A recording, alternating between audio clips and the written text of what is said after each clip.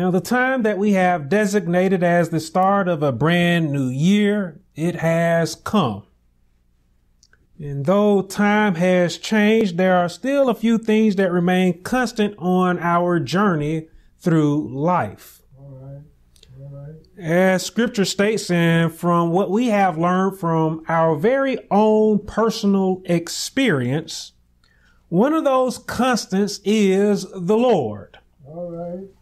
Mm-hmm. God, we know, is the same today as he was yesterday and will be tomorrow. Yeah. Now, with the changing of the year, we have new aspirations. Things seem to become new when the year changes over for us. Mm-hmm. We have all of a sudden new hopes. We have all of a sudden new dreams. All right. And we would certainly desire to see these aspirations, these hopes, these dreams. We would certainly want to see these things become reality. Mm-hmm.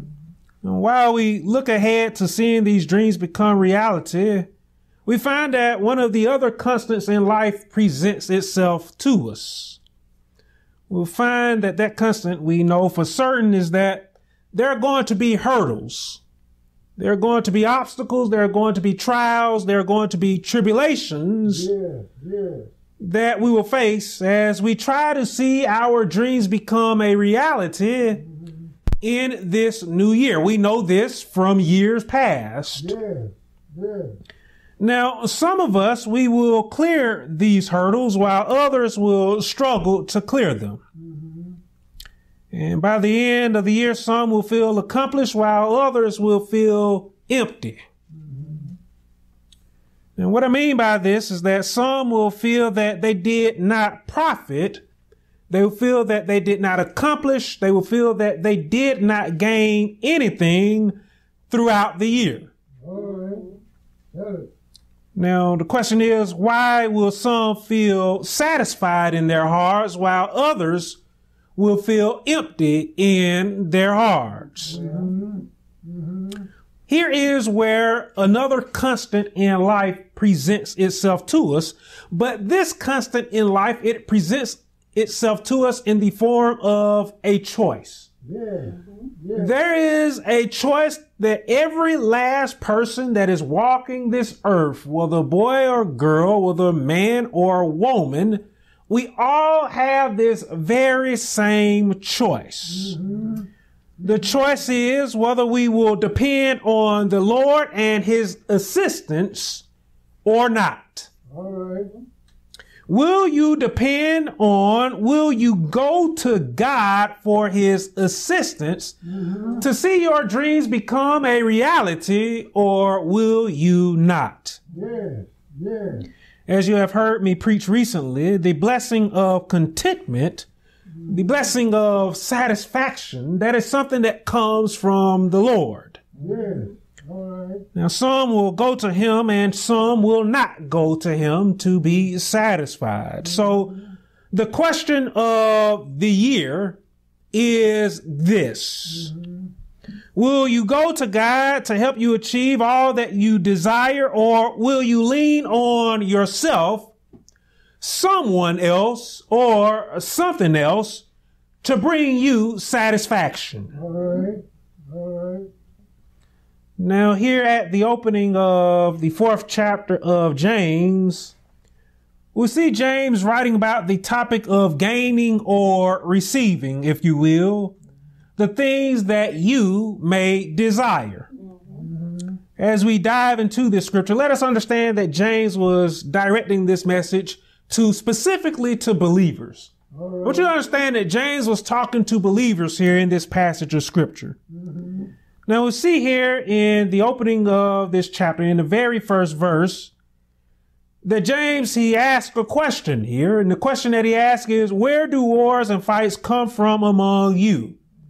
He then asks another question we will see here. He says, do they not come from your desires for pleasure that war in your members? Now, when we see these questions coming from James, We should understand that James was not talking about conflict between two individuals.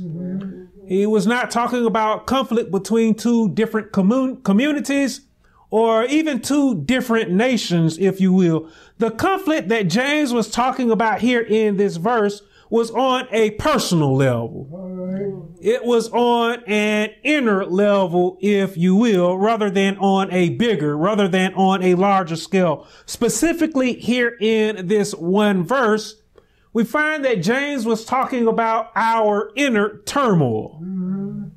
He was talking about the inner turmoil that believers will face, that they often may face here. Yes, yes. And we will see here, mentioned later on in the 8th verse, that James, he mentions there in the 8th verse, a double-minded individual here. All right.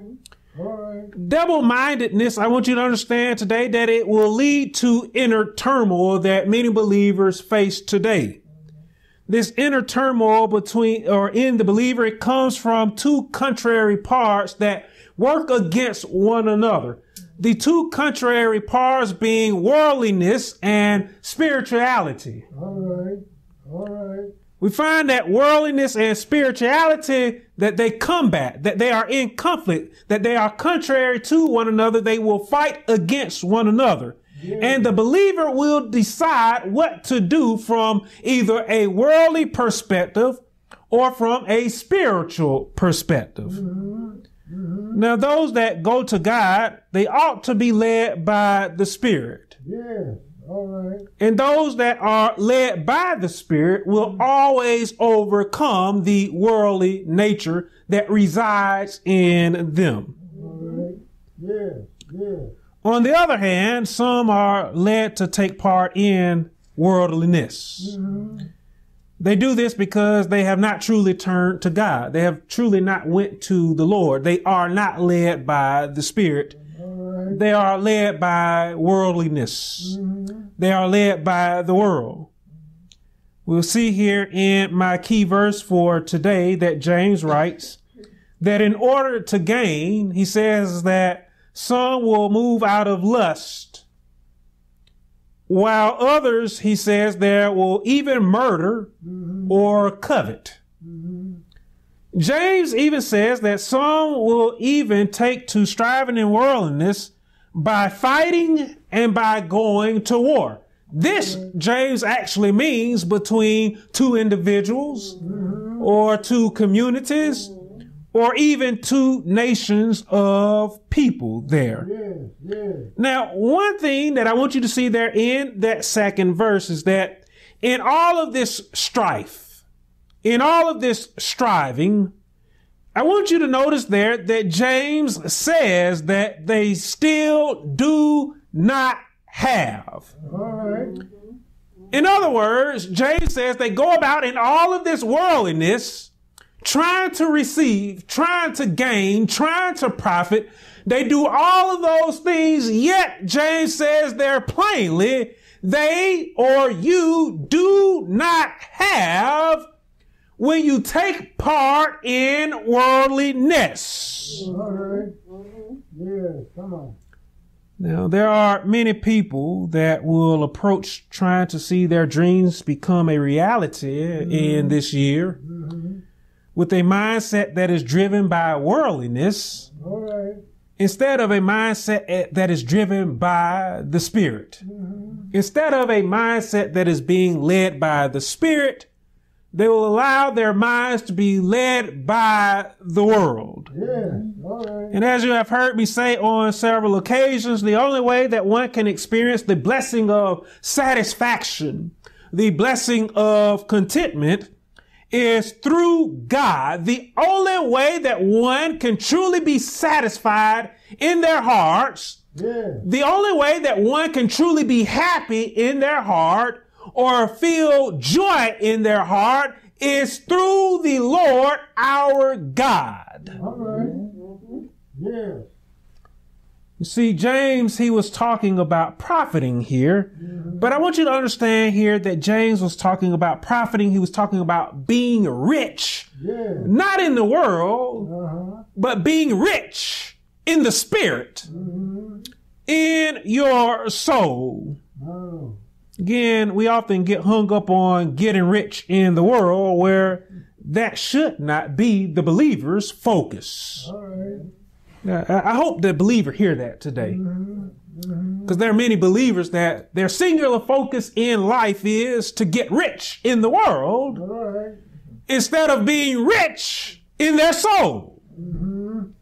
I would tell anybody that will listen to me today that I am a rich man. All right. No, I'm not rich in the world, but I am rich. Yeah. You better believe this, in my soul. Yeah. Tell it. Oh. You see, I don't concern myself with things that are of this world. I don't concern myself with the so-called riches of this world, because my soul is already full. I don't need the riches of this world to bring about a temporary happiness in me, because my soul has been satisfied by the Lord. And because my soul has been satisfied by the Lord, my soul is always rejoicing. Yes. Oh, yes. Yes, sir. There are many empty souls wandering around in our world today, believing that they are rich because of their worldly possessions. All right. All right. Yet on the inside, they are as empty as can be. Yeah. So again, here in my key verse for today, James, he says to them, though you may think that you are happy, though you may think that you have everything it is that you could ever want, it says you do not have. And then he gives a reason as to why they don't have the happiness that they wish that they could have. There are many people who believe that they're rich today, but every day they have to wake up and try to find happiness. All right. And James, he says here, you do not have because you do not ask. All right. Is what James said there. Now the question that someone may ask is, well, what don't I have? Because someone may be saying to themselves right now, this very minute, hey, I got everything that I want. All right. I got everything that I could possibly want. Preacher, you are wrong. Pastor, you ain't right here, because I'm happy. So what do they not have? All right. I want you to understand here again, what they don't have is a spirit that is satisfied, All right. a soul that is full. You see, James, he was not concerned with what Jesus called was mammon. All right. James, he was not concerned with mammon. He was not concerned with the riches of this world when he wrote this. James's main concern was the soul. Again, I tell you today that he was talking to the believer. Yeah. And he was concerned about the believer's soul here. And he was concerned about whether or not the soul would be filled. Yeah. Whether they will feel accomplished, whether they will feel satisfied in their hearts. That was James's main concern. That ought to be your concern today as well. You ought to be concerned about your spirit, your soul today. Yeah. Now, in order for us to feel accomplished and satisfied in our soul, All right. we see James essentially tell us to do one thing here. There is one thing that James wanted the believer to do here that we will see from this passage of scripture. James, he essentially tells the believer to go to God.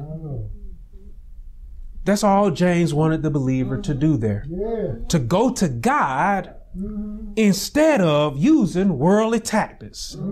Instead of being led by the world, James desired for the believer to be led by the Spirit. Yeah. The Spirit again is God. God the Father, God the Son, God the Holy Spirit. Now, the tactic of going to God, I want you to pay close attention to here.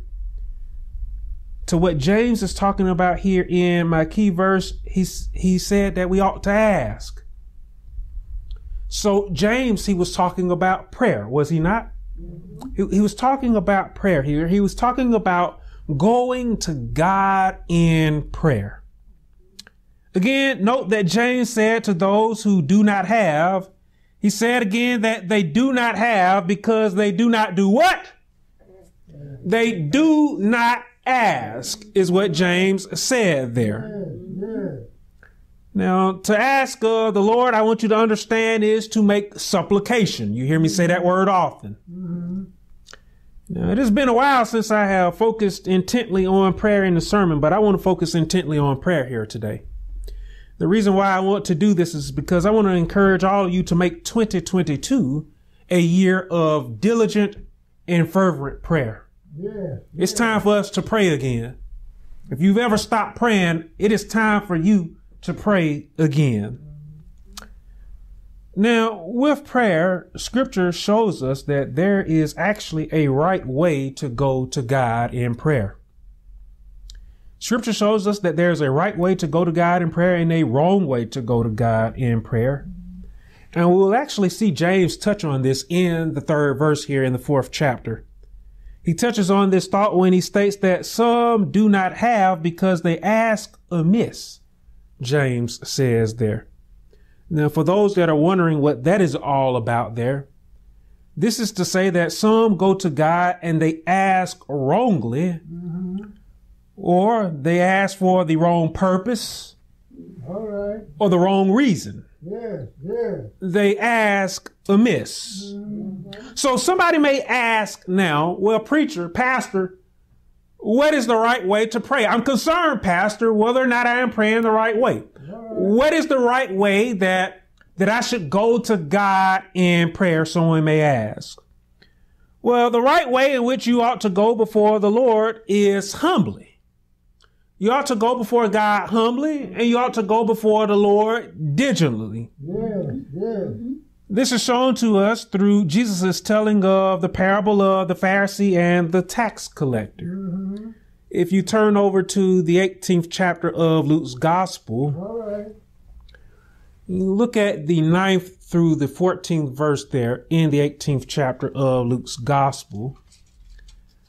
You will see Jesus telling of this parable, the Pharisee that prayed to God, and the tax collector that went to the Lord in prayer.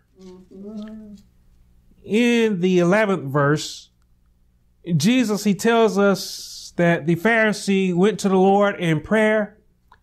And when the Pharisee prayed to the Lord, Jesus tells us that this Pharisee exalted himself. That's right. Jesus, he tells us that this Pharisee glorified himself before the Lord. All right. He, in other words, praised himself for who he was. Make it plain now. Now, we should understand that even though this Pharisee went before the Lord, he went to God. All right. And he prayed to God. We should understand that in his heart, he went before the Lord. He asked, he prayed to God. He prayed amiss. Yes. This Pharisee, in other words, he prayed wrongly. He prayed for the wrong reason. He prayed for the wrong purpose. Yes. And I tell you, Come on. there's a right way to go to God. Yes, sir. Yes. And there is a wrong way to go to God. I want you to know the right way to go to God. That's why I'm sharing this message with you today. I want you to go to God, and I want you to go to him the right way. Yes. Yes. Amen. Tell it. Now, we'll see here the tax collector who went before the Lord in prayer. Wow. And in the 13th verse there in Luke's Gospel, Jesus tells us that this man went before the Lord. He went before the Lord differently than the Pharisee. That's right. The tax collector, Jesus tells us, he went before God humbly. The the tax collector, he acknowledged exactly who he was as he sought God's help and he sought God's mercy. Yes, sir. He realized who he was. That's right. And he showed that he depended on the Lord. Yeah. He was not prideful. He was not filled with ego, and he was not boasting. He did not exalt himself. He did not glorify himself. He did not praise himself. He was giving the praise to God because he humbled himself. Hello. Yes, sir. Yes, sir. And we'll see there in the 14th verse that of this man, Jesus taught that the tax collector would be justified Yes. and that the tax collector would be exalted. All because he went to God, and he went to God the right way. All right. All right.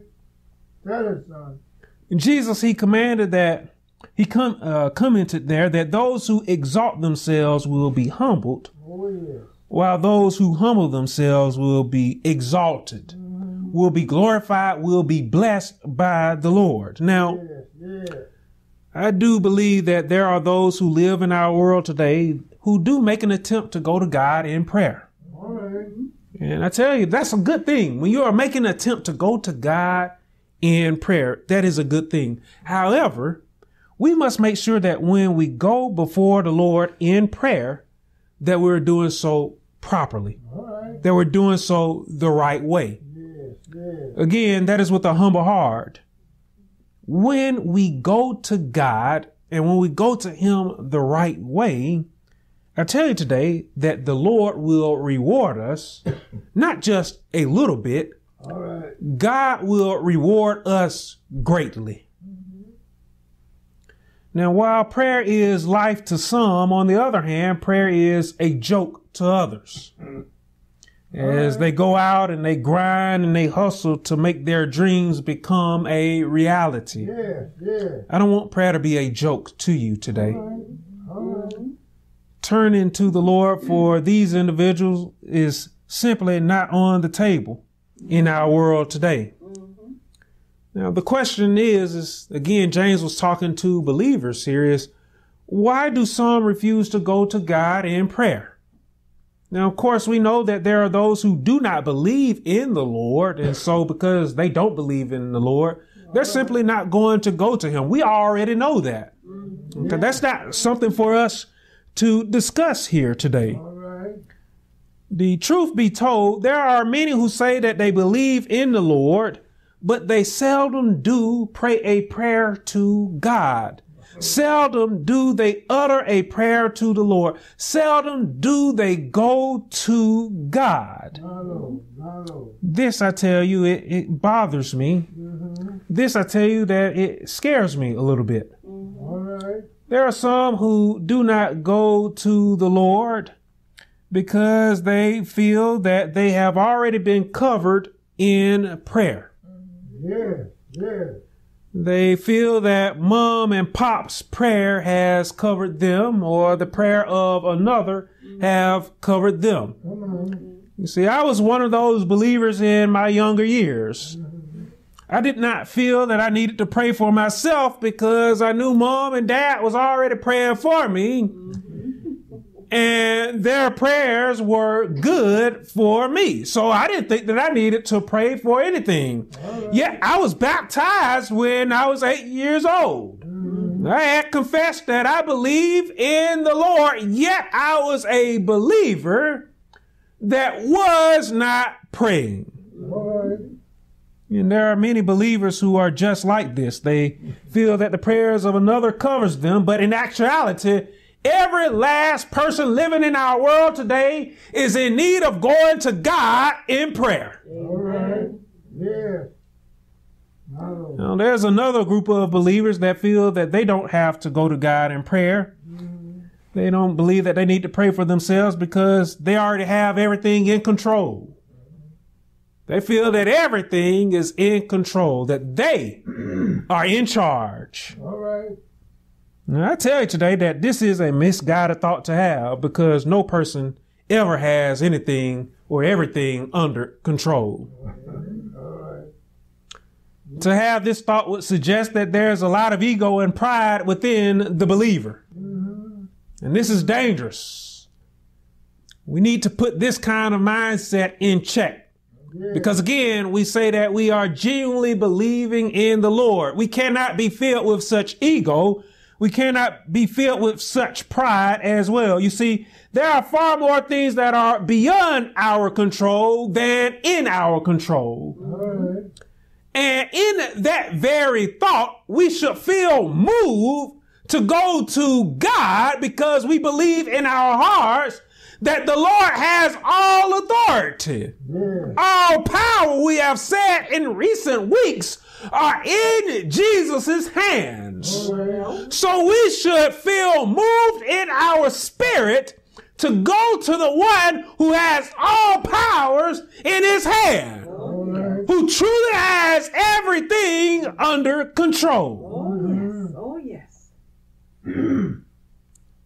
Now, there is one last group of believers that I want to mention here for a second here that do not feel that they have to go to God in prayer. This group does not pray to the Lord because they believe that the Lord already knows what they require. They believe that God already knows what they need. And again, I will tell you this. I'll be right up front with this. I'll be truthful about this. I was one of those believers. I felt that because the Lord already knew what I needed, that there was no need of me going to God in prayer. He already knew what I needed. And because he already knew what I needed, then he would just give it to me. So in my heart, I felt like, what was the point? Why would I need to pray? God already knows what I need. And again, because he already knows what I need, then he's going to give it to me. I don't know if any of you have ever felt that way before. Maybe y'all are better than me. Maybe you've never felt like that before. Maybe that's just a me thing. Little did I know. Little did I realize that I needed to go to God and that I needed to go to God in prayer. Let me show you what I mean here by this. In the 6th chapter of Matthew's gospel, in the 8th verse, Jesus, he taught the disciples how to pray. And in the 8th verse, he told the disciples very plainly that the Father knows the things that you have need of before you even ask.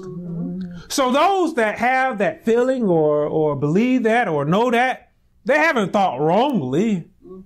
Okay, to be clear, we are not wrong when we say that the Lord knows our needs before we ever go to him in prayer, because God certainly does know our needs before we go to him in prayer. However, in the 6th chapter of Matthew's gospel, I want you to notice that after Jesus made that statement, he does not say there that, hey, there's no need of you going to God in prayer. Jesus, he does not say that we don't need to go to God in prayer. Look at what Jesus does there. Jesus, he goes on to teach the disciples how and what to pray to God for and about. Even though the Lord already knows our needs, even though the Lord already knew their needs, Jesus told the disciples to thank God, to honor God, to pray for his forgiveness and mercy, and again, to make supplication, to let their supplications be made known to the Lord. So to all who profess to believe in God today, we should understand that we all need prayer. That we all need to go to God in prayer. To further show this is the case, I want to direct your attention to the book of Isaiah for a brief moment. I know I got you turning in the Bible, but y'all know how I am. In the 65th chapter of Isaiah, the Lord spoke through the prophet, And he spoke there in the 17th verse about a new heaven and a new earth, which is also spoken of in the 21st chapter of the book of Revelation. That's right. The Lord said of the days of eternity in the 24th verse in the 65th chapter, the Lord said that it shall come to pass that before they call, I will answer. And while they are still speaking, I will hear. And again, the Lord was saying this of the days of eternity. Now, heaven, as we know, it will be a place where there will be no burdens. We know that heaven will be a place where there is no struggles, where there will be no troubles. We are told in the book of Revelation that the Lord will wipe away every tear. Yes, yes. And the Lord said that in heaven there will be no more death, that there will be no more sorrow, that there will be no more crying, is what the Lord said in heaven. Yes, yes. Yeah, from what I have shared with you today from the prophecy of Isaiah here, is that scripture seems to suggest that even though we will be in heaven, not only will we be moved to worship the Lord in our spirit, we will still desire to go to God and to call on him in our spirit. Yes. Even while we are in heaven with the Lord, we are going to be moved in our spirits to give him praise, to worship him, and to call on him. And the Lord said that even before we call on him, that he will answer. All right. And while we are still speaking, that he will hear. We're going to be even praying in heaven. Yes, yes. We're not in heaven yet. We are in heaven yet. We still are here on earth, aren't we? We are still a part of this physical reality, living in this world. I tell you, in the world, I believe that we need to go before the Lord. All right. And that we need to call on him, because in this world, there are burdens. All right. In this world, there are struggles. In this world, there are troubles. Yes. There are heartaches.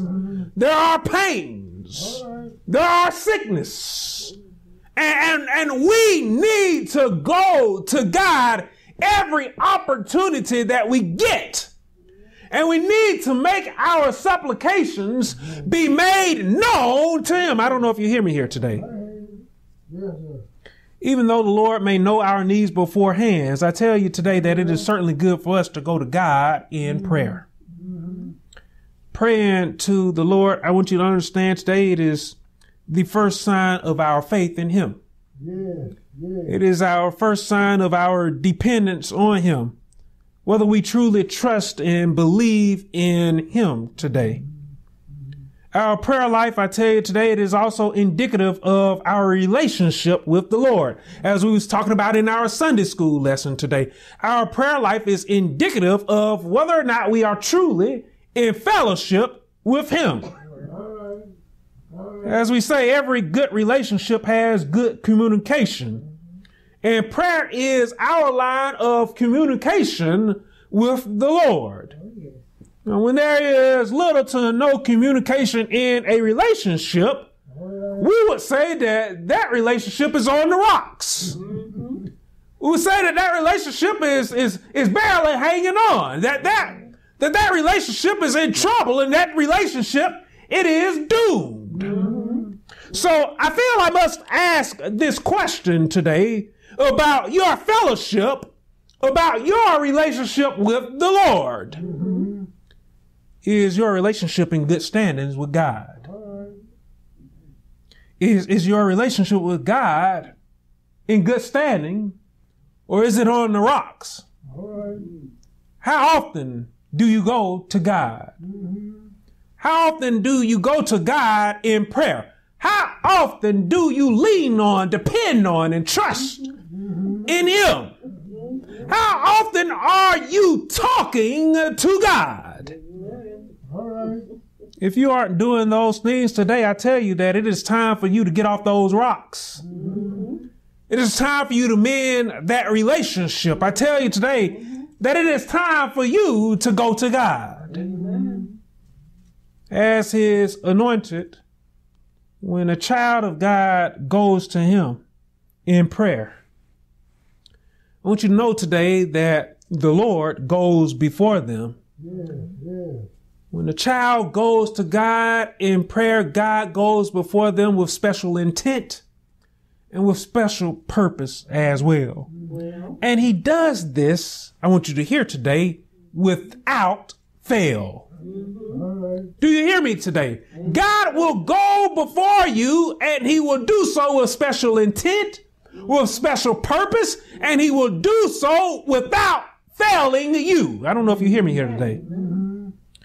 Jesus, he said to his disciples, and therefore to us, because we are his followers, we are his disciples as well. And we saw this in our Sunday school lesson today. He said, if you abide in me and my words abide in you, you will ask what you will desire. You will make your supplications be made known. And Jesus said that it shall be done for you. Now, this was a statement that Christ, again, I want you to understand, was making to all who are truly in fellowship with him. What you pray for, Jesus said, God will give, God will do, and he will do it without failing you. When the Lord moves before us, we are told that he can and that he will make the crooked places straight. We're told that when the Lord goes before us, that he will break in pieces the gates of bronze and cut the bars of iron. I want you to understand today that every hurdle that stands to inhibit you, every hurdle that stands before you to try and stop you, to try and trip you up while you are on your journey, your pilgrimage, the Lord is going to remove those hurdles before you. God is going to knock over all of those hurdles that are there for the purpose of inhibiting you, of stopping you, of causing you to fall over. You see, those of us that clear these obstacles, these trials and these tribulations, we do so not by our own might, but by the might of God going before us. I tell you today that the Lord is ever faithful to his children, and he desires for us to make it. He desires for us to overcome, to be satisfied in our hearts, to be happy, to be blessed. He desires for you to be lifted up, if you will. We can see this through the children of Israel as they journeyed to the promised land. Moses, he reflected on the Lord and he said to the children of Israel, he said that God is not a man that he should lie, nor a son of man that he should repent. Moses, he then asked the children of Israel a question. He asked, has he, God, said, and will he, God, not do? Or has he, God, spoken, and will he, God, not make it good? Now, Moses, he would pass away, and Joshua, he would assume leadership of the children of Israel as they entered into the promised land. And upon entering the promised land, Joshua, he led the children of Israel to conquering kingdoms. He led them to being able to get settled into the promised land. And at the end of his life, Joshua, he also reflected on the Lord and all that he had witnessed in his life. And he would say in his farewell address to the children of Israel, he would say the Lord gave to Israel all the land of which he had sworn, meaning all the land which he had promised to give to their fathers. And they took possession of it and they dwelt in it. Joshua said the Lord gave them rest all around according to all that he had sworn to their fathers. Joshua, he then said, and not a man of all their enemies stood against them. The Lord, Joshua said, delivered all their enemies into their hand. And lastly, Joshua said, not a word failed of any good thing which the Lord had spoken to the house of Israel. Joshua said, all came to pass. I tell you, the Lord, when he moves on your behalf, he moves without fail. God is a God that keeps his word. He keeps the promises that he has made to you. Now, some will say that God, he moves slowly. But as Peter stated, the Lord is not slack concerning his promise. When we go to God, the Lord will answer and the Lord will move on our behalf. Again, Jesus said that anything we ask in his name, he will do so that the Father may be glorified. The Lord, he will move on your behalf because he desires, as we saw again in our Sunday school lesson today, he desires for us to grow. And he desires for us to bear much fruit. In other words, the Lord desires for you to be blessed. He desires for your dreams to become a reality. God desires for you to be a success. He desires for you to be glorified and exalted by him. So that he himself can be a testimony to all of those that are in our world today. We ought to be living testimonies of all that God has done for us. And being a testimony of him, God will be exalted. Let us understand today that when we go to God, he is not going to fail us. Just as the Lord went before the children of Israel and delivered them to the promised land, the Lord is going to go before us on our pilgrimage, and he's going to make the crooked places straight so that we can receive the promises that he has made to us. God is going to go before you, and he's going to break into pieces the gates of bronze, and he's going to cut the bars of irons. Any obstacles that stand in the way of you achieving your aspirations this year, I want you to hear from me here today. God is going to remove those obstacles before you. Those hurdles are going to be taken away from you. For you who already go to God, I pray that you continue to do so in this new year. And I pray you continue to do it all year long. All of you who do not go to God, I pray that you make this year the year where you will choose to go to him. God is waiting on you. God wants to see you. He wants you to come to him, and he wants to hear your voice. So I pray that you make this the year of prayer, where you will go to God and where you will pray to him. I know firsthand that the Lord will indeed make a way out of no way for you, and that your dreams will become a reality. I've seen this firsthand last year, and I've seen it before in the past as well. And again, God is the same yesterday as he is today and will be tomorrow. And I know that the Lord will truly make your soul satisfied, and that he will fill you in your spirit, and that you will be glorified, and that you will be exalted, not by man, but by him. Amen. Amen. Amen.